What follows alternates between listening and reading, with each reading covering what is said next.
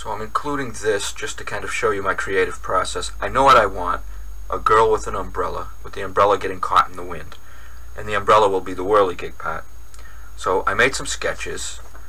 They weren't much more than doodles really, and this is the one that I liked. So I've drawn a grid around it in 1/2-inch squares. And I'm going to transfer it to a regular sheet of copy paper, and I've put 1-inch squares on this, and I've numbered and lettered them to make it a little easier. And I'm going to transfer the picture onto that, so I'll have something to use to cut out the wooden girl.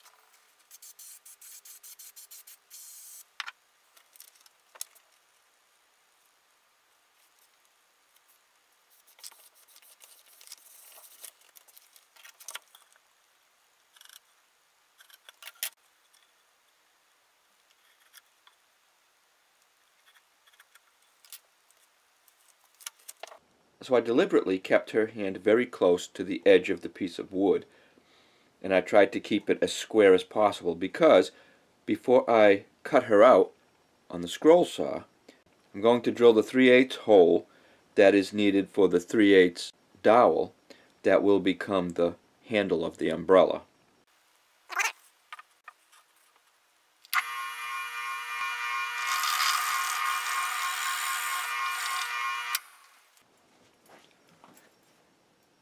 Now, as you can see, that didn't catch my pilot hole as cleanly as I would have wanted to. And it's actually about a 1/16 of an inch lower than I wanted it. So I've adjusted the drawing accordingly. I'll just make her hand a little bit bigger.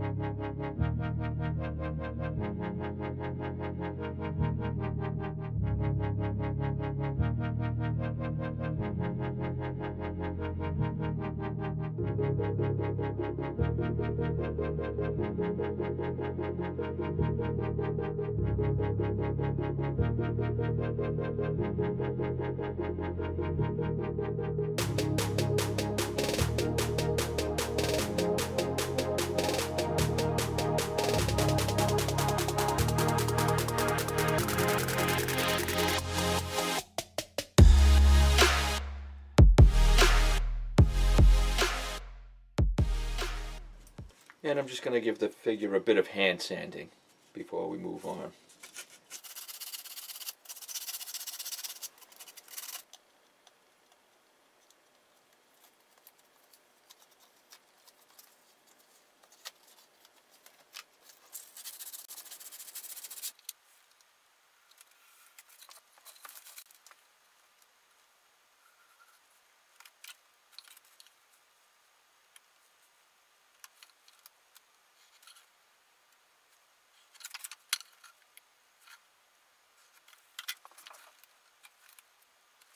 So I'm going to cut out this strip on the bandsaw. It would probably be better if I used my table saw, but for this one cut I don't feel like setting it up, and this will be fine.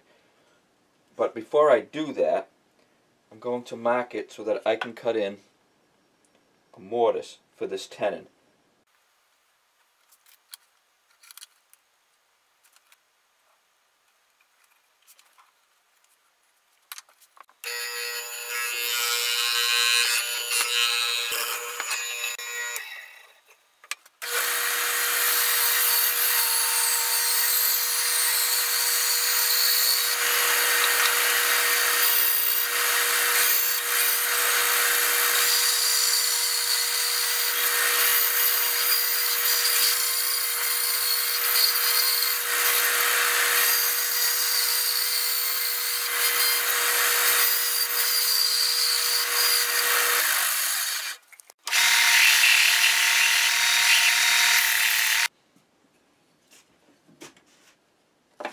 what did I do?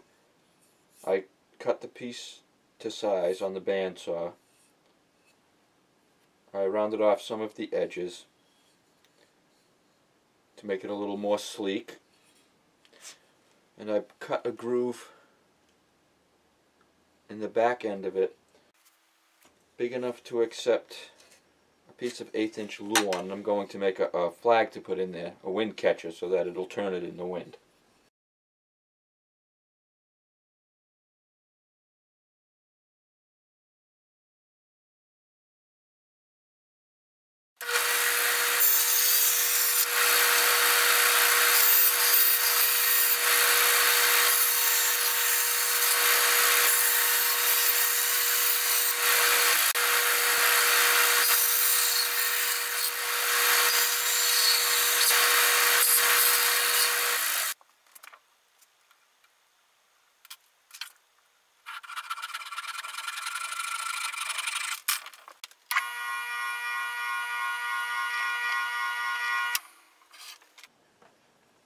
So what have I done here? I have cut a 3/8 inch dowel about 3.5 inches long, and I've drilled a 5/32 hole down the middle of it, about 1 inch deep.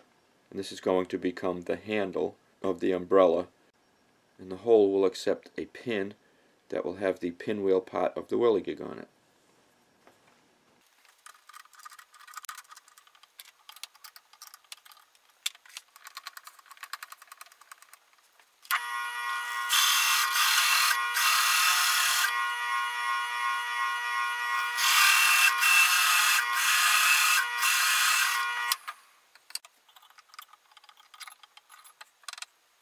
Alright, so I used a 1.5 inch hole saw, and I cut this out of 1/2 inch pine stock. And this is going to be the hub of the pinwheel part of the whirligig. So now I'm going to draw some lines. I'm going to first draw a cross in this and bisect it. Transfer these lines to the edge.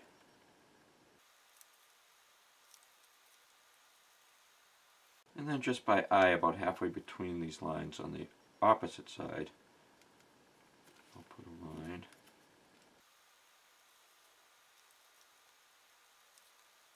And then I'll connect these lines on the diagonal.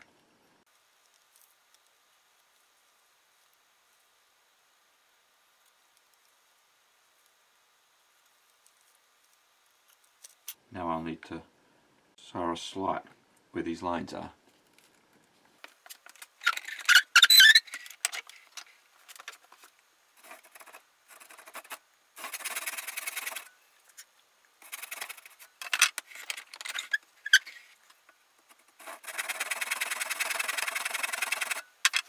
So off camera, I took another pass at these slots with the saw to make them a little bit wider.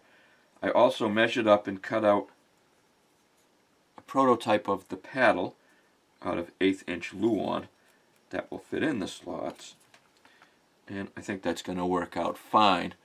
So I need to cut out 3 more of these, and then we can start gluing things together. Okay, so while I was sanding, I feathered the bottom edge of these so they would fit in the slots that I cut a little better. And now that we have all the pieces, we can start gluing it up. Now ideally you'd want to use a urethane based glue or an exterior glue on this, but I'm just going to use what I have.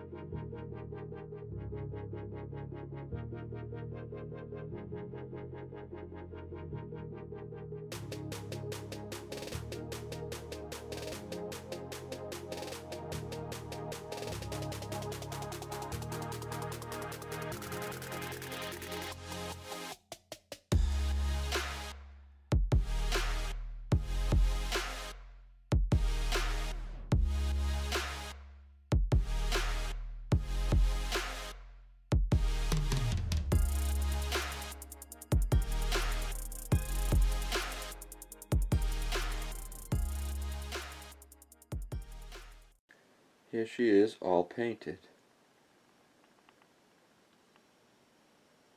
Now I need to attach the propeller to the end of this stick.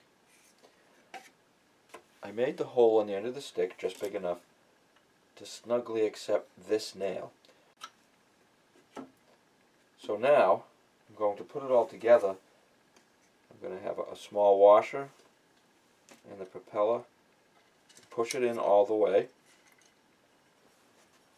Then I'll mark the distance with a marker. I'll take it apart.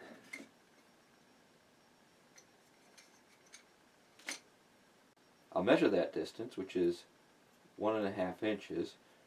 I'll measure that from this end, mark it, and cut off what I don't need.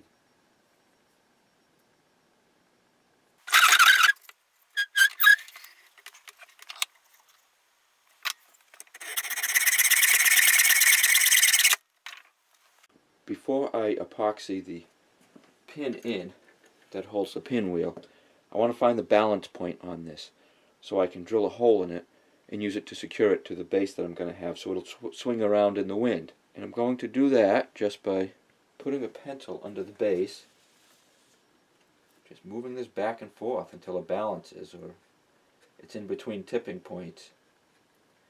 And once I find that spot, I'll mark it, and at that center point is where I'll drill my hole through the base. I'm ready to drill a hole.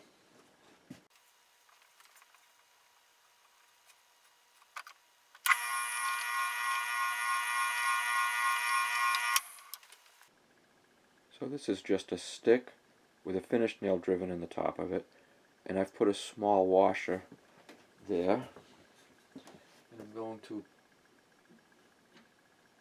put that in the hole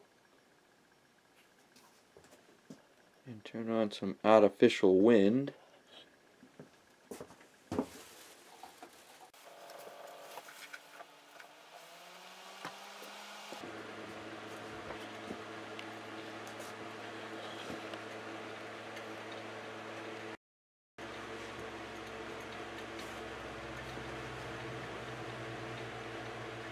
And there it is in action.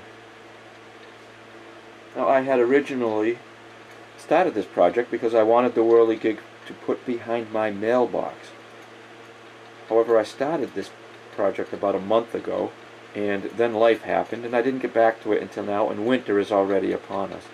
So that's why I'm using the artificial wind. I'm not going to put it out till spring. But if you want a Whirligig, the winter is a good time to build one because it will be ready when you want it in the spring. I will be posting some plans and drawings for this project on my Patreon page. If you like my videos, then please like and subscribe, and as always, I thank you for watching.